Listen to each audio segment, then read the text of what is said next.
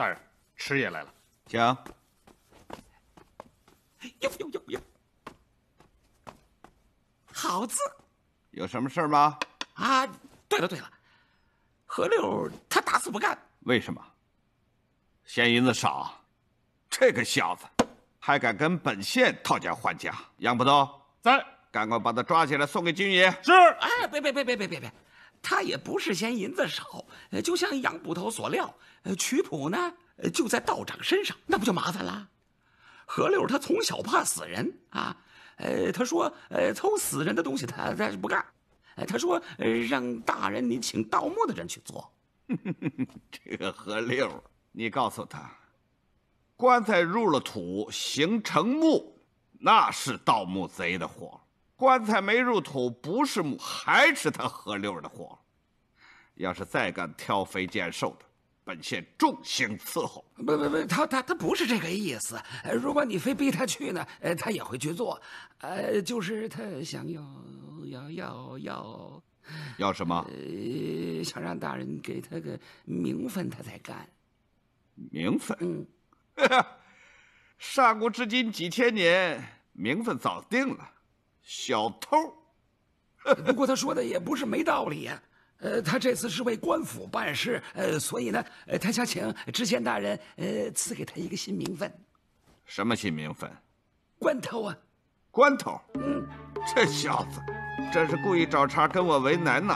啊，杨捕头在，把何六给我抓起来。是。先别忙，大人呐，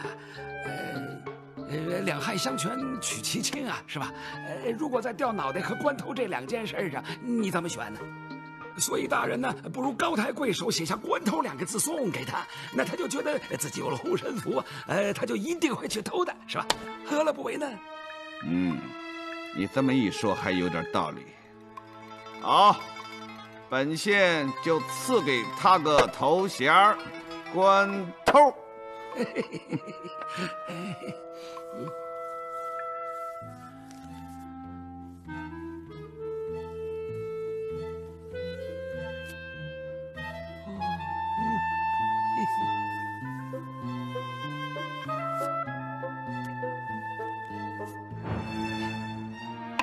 你连这4个字儿一块带给何六。哎呀，大人，你原来早有准备啊！华南轩是聪明决定啊，稍有不慎，就会让他钻了空子。对。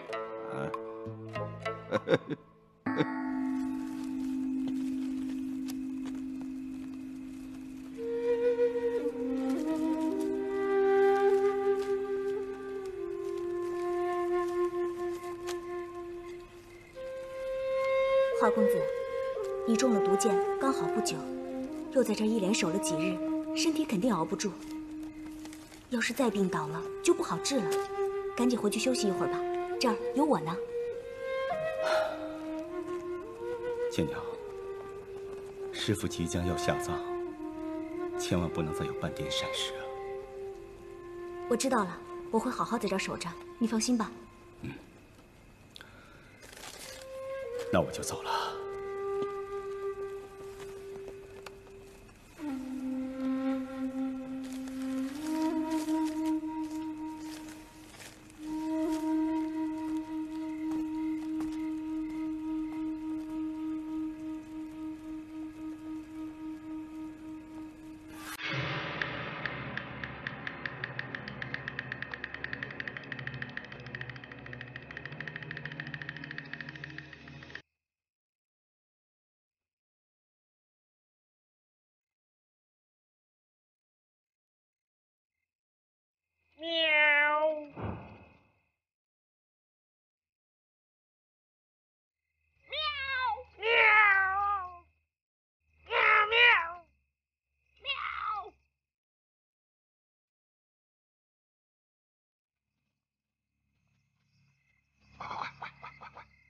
爷爷，快说什么情况？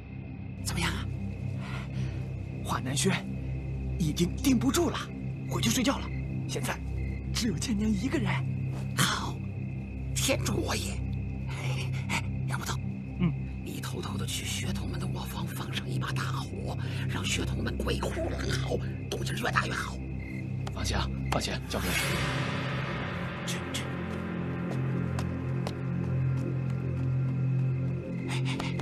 哎，老爷，何六啊，记住，你是官头哦，官头，天不怕地不怕，有老爷我罩着你呢。事成以后，我请你好好抽几口。啊，真的？那我走了。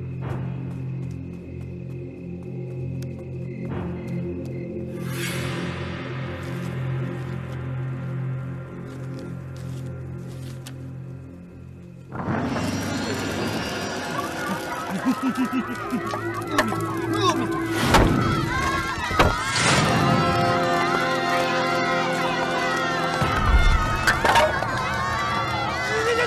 下路啊！妖怪！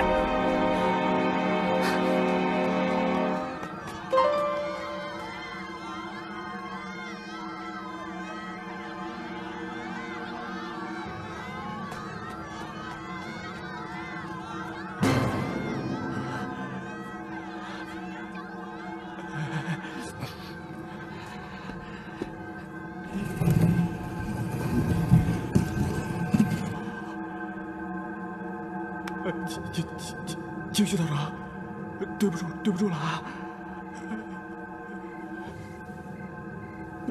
你别怪我，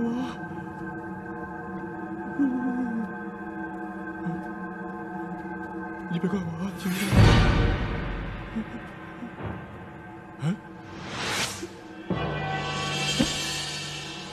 没人呢？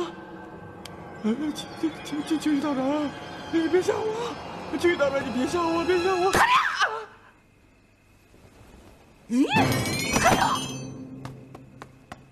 何六，你醒醒啊！哎呦，何六，哎，区区道长饶命啊！区区道长，谁是区区道长啊？看清楚了，我是秀秀，你媳妇儿。我们递过娃娃亲的，想起来没有？